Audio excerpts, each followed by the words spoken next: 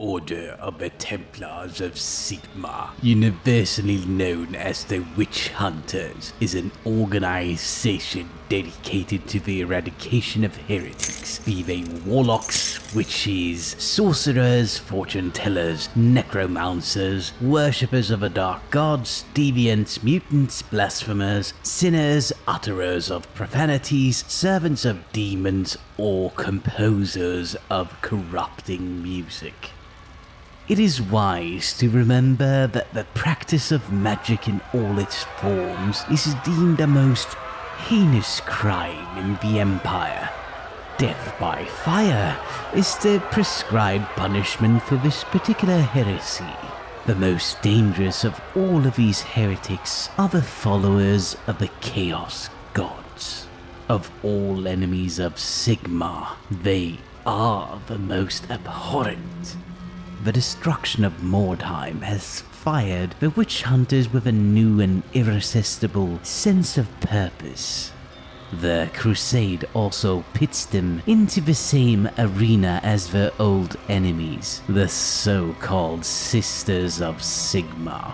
Those loathsome, demon-worshipping she-heretics, whose very existence is a vile affront to the majesty of Sigmar. The witch hunters rejoice that their crusade against widespread corruption has been vindicated. Now they are ready to complete Sigmar's holy purpose by destroying his enemies within the ruins of the city itself. Stand back in the name of Sigmar!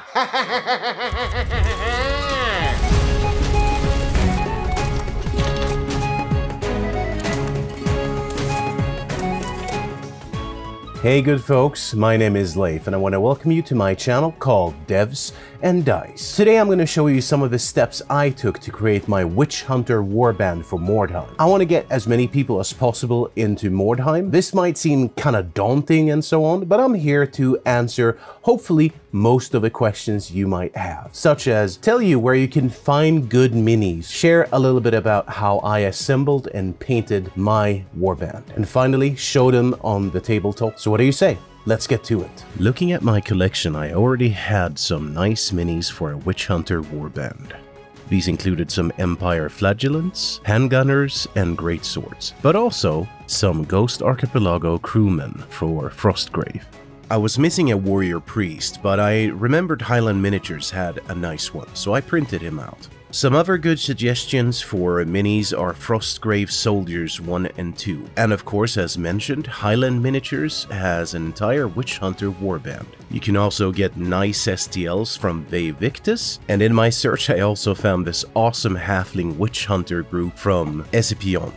When it came to assembly, I started with my Hexbane Hunters. These are push-fit models, so they're quite easy to put together. Me, I personally prefer to always use plastic glue, so I know I get an excellent bond.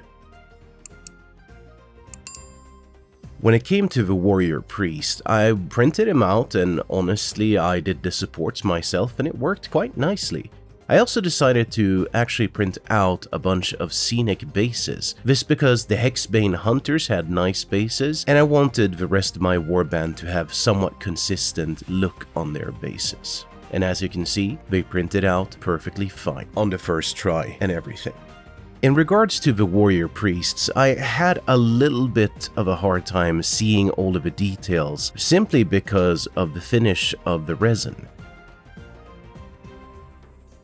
So I decided to glue them up and as soon as possible get some primer on them. And as you can see here, it's hard to tell the difference. But before that, I started with my flagellants. And weird question, do you call it flagellants or flagellants? Tell me in the comments down below, please. These were actually my favorite models to glue together because you can mix and match whatever parts you want. Some minis from Ghost Archipelago were used as my zealots. And here we have the collection. First we have the Witch Hunter Captain from Hexbane Hunters, along with the Witch Hunters, a couple of Warhounds, My collection of Flagellants from Games Workshop, love those. And some Zealots, a little bit more simpler looking, but good models as well. And here we have our printed models. Now, as I started priming these, I knew I was going to go in with a dark primer and then coming in with a zenithal from above. And here you can start to see actually the warrior priests are looking kind of nice in my opinion. More than ever when it came to painting these miniatures, I think I felt a certain need for them to be quite homogeneous. It felt like these witch hunters are, I mean, let's be honest here, they're quite crazy people, and crazy people, you know, like to hang out with other crazy people, and I'm sure that they dress alike. But when it came to the painting, I really wanted to keep it simple, so I used plenty of washes and just used layering as my preferred method of highlighting. And I don't know if it's the old man soul in me, but I really prefer this way of painting. I've discovered that contrast paints and such, I love it from sort of a theoretical point of view, but I'm too much of a messy painter to use contrast paints. They demand too much precision from me, so for me, I'm gonna go with the layering method.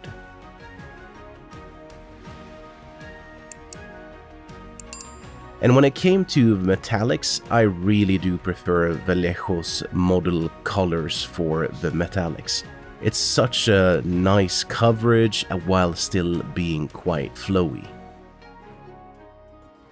Alright, time to make our warband. Now, the thinking I went in with looking at the different statistics of a warband is that these peeps are humans, right? So we know that their stats will reflect this, so no more than 4 as a starting stat. And we know also that they can have quite a varied makeup when it comes to weapons. The numbers you see in front of you are what the book tells us we can have in our warband. When I did some math on this, I actually sort of started thinking about what is my starting warband and also where would I like the warband to go in the future. That's why I have actually painted up so many Flagellants, because me personally, I think that the Zealots are cool, but they are not as good as the Flagellants. My final math ended up with 498 gold coins spent, and here is my starting warband. A Witch Hunter Captain, 3 Witch Hunters, a Warrior Priest, maximizing all of my heroes, 2 Zealots, 3 Flagellants, and 1 Warhound. Now the last little detail was to determine which spell my Warrior Priest will get. A 2, Hearts of Steel. Huh, how very metal.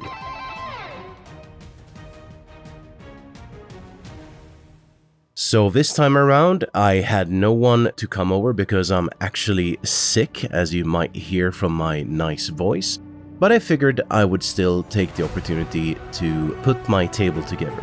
And I have to say, every time I do this, there's like a shiver going through my body of excitement. I love putting my Mordheim table together and seeing how my warbands or new terrain will look like.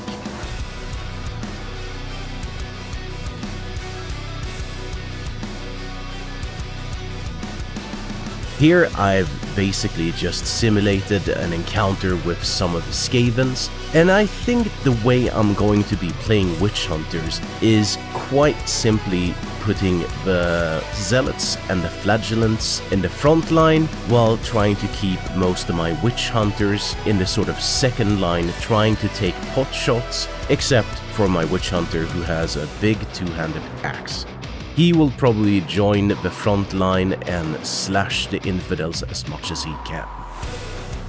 I want to take this opportunity to thank all of my patrons for their support, and a special shout out goes to my champion and legend level patrons: Andreas Winberg, Bo Ahlgren, Erik Ortman, 4DXP, Juan Marconesa, Lawrence Davis, Mad Nurse, Magnus Solberg, Light Kira 25, Leander, Niklas Swedenlind, and Oliver Granlund. Thank you so much, good folks. Now, if you like this video, then YouTube suggests that you should have a look at these videos. Thank you so much, stay safe, and I will see you in the next video.